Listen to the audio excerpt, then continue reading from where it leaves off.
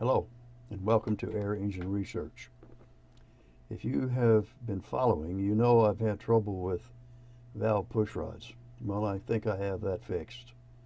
Here's the old way. I'll show you a video of what I was having problems with.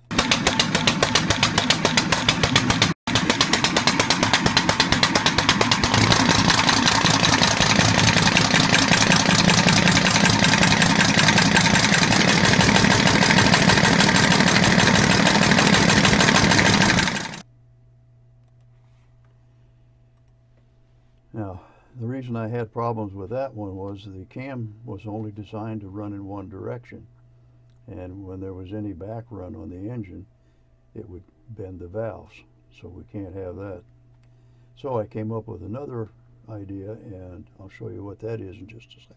It can run in either direction. It doesn't make any difference, and if you just have to change the valve timing on it, that could run the opposite way for the engine itself.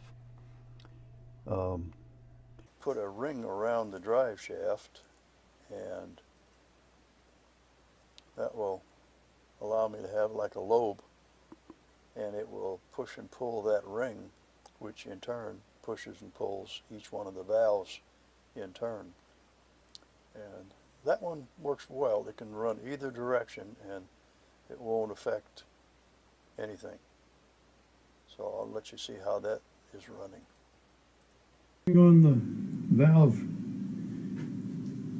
push rod system for the last week, making parts and putting it together, and I finally have it ready to try running. We'll see how it goes.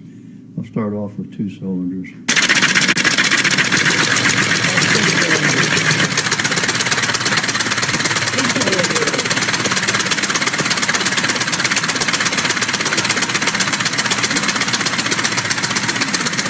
Pretty good.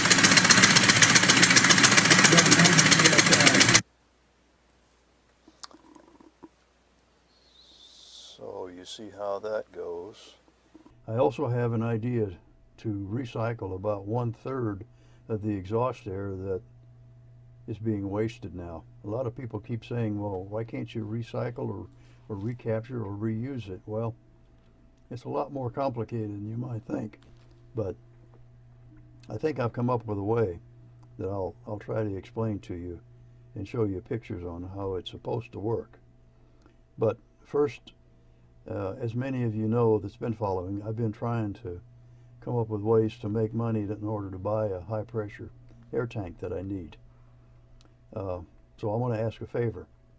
I started a website. It's called dons.site.com, and if you go there and do any shopping online, as long as you go through one of my links or go online through there, then I will get a 4% commission for referrals, and then I can put that towards hopefully buying a tank. So if you don't mind, if you do want to buy something, just go to that site, and anything that you click on will get you to the site. But there's one link right at the very top. If you want to just go directly and start searching online, you can go there.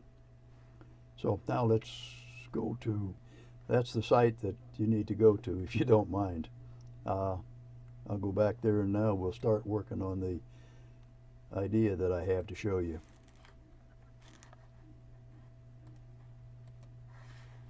Okay, that's the one with all 6 cylinders listed on it, and these are the ones where you would see it individually if you look at it.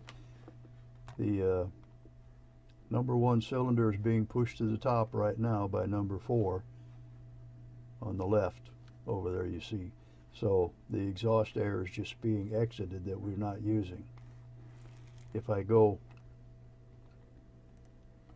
to cylinder number 2, as it's being pushed down, the exhaust air is coming out of cylinder 5 and going back up into cylinder 2. Basically, at this point, neither one of them is actually receiving any new air. It's just the exhaust air is being recycled up into cylinder number 2 until cylinder number 2 moves down further by cylinder 3 pushing new air into it. Then it is exhausting the air out of number 6 that's no longer needed.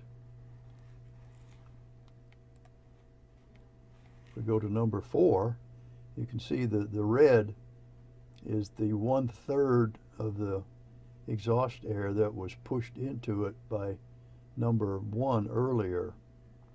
And now it's receiving high pressure air from the high pressure tank, and it's pushing the remaining air out of cylinder number 1. Go to number 5, and you can see there that number 5 is being on the exhaust cycle, and it's pushing number 2 and number 5 are being pressurized with the exhaust air coming out of number 5 temporarily. And as soon as it gets to a certain point, then it will be exhausting air out of number 6 by the high pressure air being pushed into number 3. It's kind of hard to explain that, and there's going to have to be an extra valve put on the side of each cylinder that will open and close at the right time to allow the exhaust air that's coming out of one cylinder to go into the opposite cylinder without being exhausted to the outside. And then at a certain point, when it's timed, it will close, and then it'll let the remaining air exhaust, because you can't be putting exhaust air in and putting high pressure air in at the same time. It's just not going to work. So hopefully this idea of kind of equalizing from one cylinder to the opposite cylinder for about 1/3 of the way down, and then pressurizing the remaining 2/3 with high pressure air, I'll be able to save 1/3 of the air. That's just something we'll have to work on and see. But for now, that's where I'm at. It's too cold, and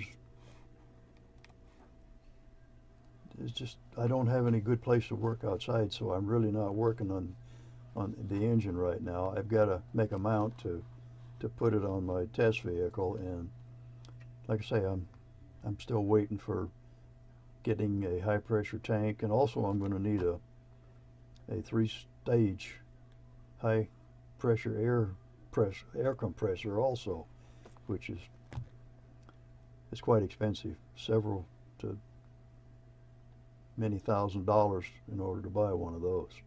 But I'm going to just keep working at it, and hopefully one day I'll succeed. So thanks for checking in today, and I hope you enjoy watching the video, and if you don't mind subscribing, great. Give me a thumbs up if you don't mind, and do what I asked earlier if you wouldn't mind too. So until next time, thanks.